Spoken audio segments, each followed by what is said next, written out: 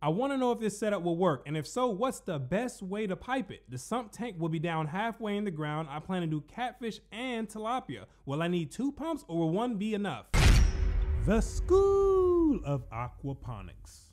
So George, we're here to help you out. We got your blueprint here in front of us, and we're getting ready to put some pieces to this puzzle together. What we have here, ladies and gentlemen, is called a bald schematic. This is what I call a ball-headed schematic, because we don't have any plumbing. It's just pretty much, you know, George needs help with pretty much the foundation of the plumbing. So that's what we're going to help out with today. So I'm gonna give you a quick overview of this ball-headed schematic, and then so you can get the gist on what we're looking at right here. So we have the sump tank.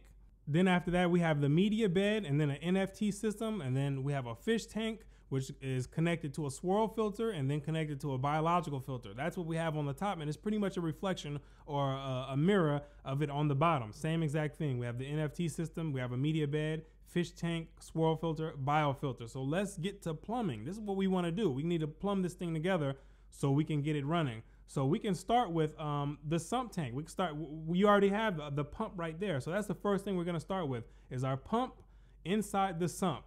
And then from there, we're gonna come up and we're gonna run a pipe all the way across, past the media bed, past the NFT, all the way down to the fish tank. We're gonna run this pipe all the way across. And what we're getting ready to do, ladies and gentlemen, it might cause a lot of you out there to have a nightmare. I'm telling you right now, the next step, it might cause people to have a nightmare. So I'm giving that as a disclaimer right now to some of you guys out there who are super scared of the split flow. Because right now we're getting ready to do the super split flow. So what we're gonna do is this media bed right here, we're gonna, in that pipe that we just ran all the way across, cut it with PVC pipe, or however you're gonna cut it, however large the diameter pipe is, put a T on it, it's connecting up, put a ball valve on it, we have it connecting to our media bed. We got super control. Boom, move over to the NFT system, cut the pipe, put a T on there, pipe it up, ball valve on it, we're connected to our NFT system. All the way down to the fish tank, what are we doing? We can put in, you won't need to put a T on this, you can just put an elbow on it, and then however far it is, you can run pipe to however far away that fish tank is, and you can connect it up to the top of the fish tank, put a ball valve on it, you have super control now of all of these components in this system. And then from that fish tank, that water is gonna run down, it's gonna connect to the swirl filter, going to go to the biological filter, and then from there we'll connect this is where we'll connect our return pipe. We'll run a return pipe all the way across, and each one of the components can connect to the return pipe, or you can have them separate, however you want to do it. But if you have the room to make it the most efficient, we'll connect all of them to this return pipe, and they'll go right back to the sump tank. Boom, so now we're finished with that. So now we can do the same thing to the other side. Other side is no different, but we come back to the sump tank, and then our pump, we're gonna come up, boom, the legendary split flow. This is where this happens. See, there's many ways to split the flow. You don't have to just come up and then split it right here. There's other ways to split it, but in this occasion, we have to split the flow this way as well in order to get to the other side. So we'll just run the pipe down towards the sides of the greenhouse.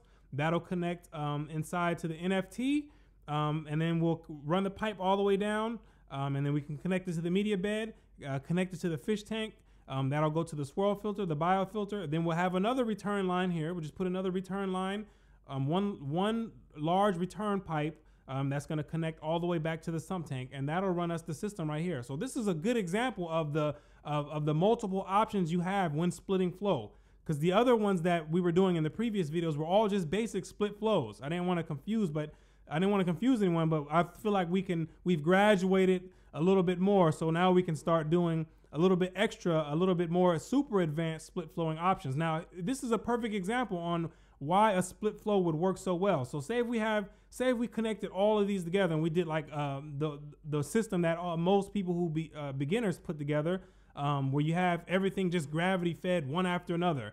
The media bed gravity feeds to the NFT gravity feeds back to this media bed, the media bed back to the NFT back to the sump. What if we just did it that way? And say if we had a problem here in the media bed, and you can expect something like this to happen, some type of leak or something, especially when you're just getting started, you can expect to make some mistakes. So if we had a problem in the media bed, maybe your bell siphon didn't go off and your bed is just overflowing.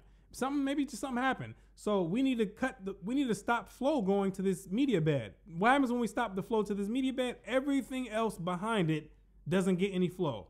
Nothing else gets flow. Nothing else. So that means your plants in the FT, they're gonna die. Plants in the other media bed, die. NFT, other one, die. So this is the issue now. If we can just cut off the ball valve and cut the flow, since we split the flow, we cut the ball valve to this media bed, we still have flow going to the NFT, we still have flow going to the fish tank, we still have flow going to everything else. Everything else still has flow, and only thing that's out of commission is this media bed. So this is another good lesson on why we split the flow. So it's nothing to be terrified. I'm telling you, this stuff is super easy once you just get in the right mindset. It's just super easy. It's super easy.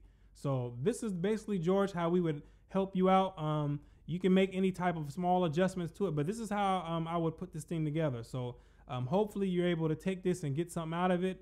And soon you'll be growing fish and vegetables, and one day you'll become an aquaponic god.